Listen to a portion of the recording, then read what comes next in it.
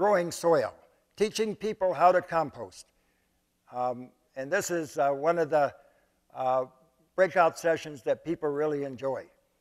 Putting layers of carbon and nitrogen, and then we get somebody up there with some really good legs and maximize the amount of material in there. It's about a yard of material that this produces.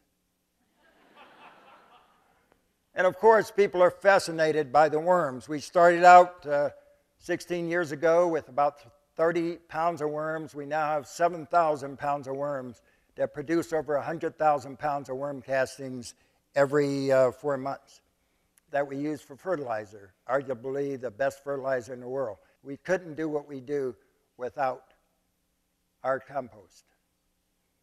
And then we have these worm depositories where we have worms. They said this couldn't be done in our climate to keep worms alive when we get below 0 temperatures. But the worms don't know whether they're inside or outside as long as they're between 70 and 90 degrees, and this compost keeps them at that temperature. So we have a number of these worm depositories on the various farms. On this farm, there's, like I said before, 7,000 pounds that started with 30 pounds.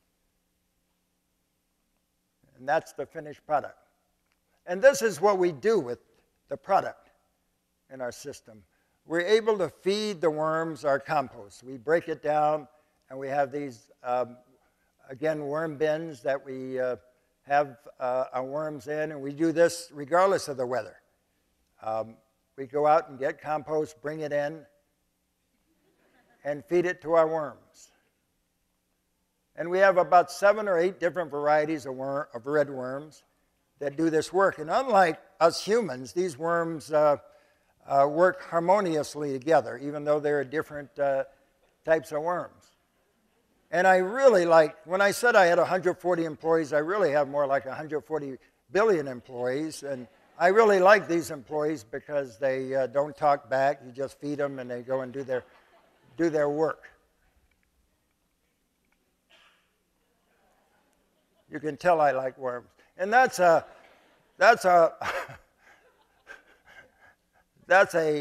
cocoon that houses about 20 worms in that cocoon. And every 4 months. And it's a great transformative moment when you put a couple hundred worms in a child's hands.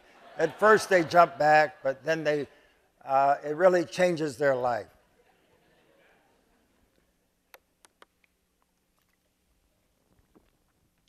Even adults enjoy the worms.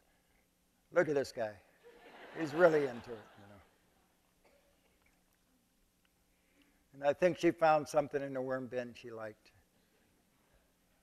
And we're able to get our worms out. We use this screening method. We use this 16 mesh screen, the same screen that you have on your windows at home.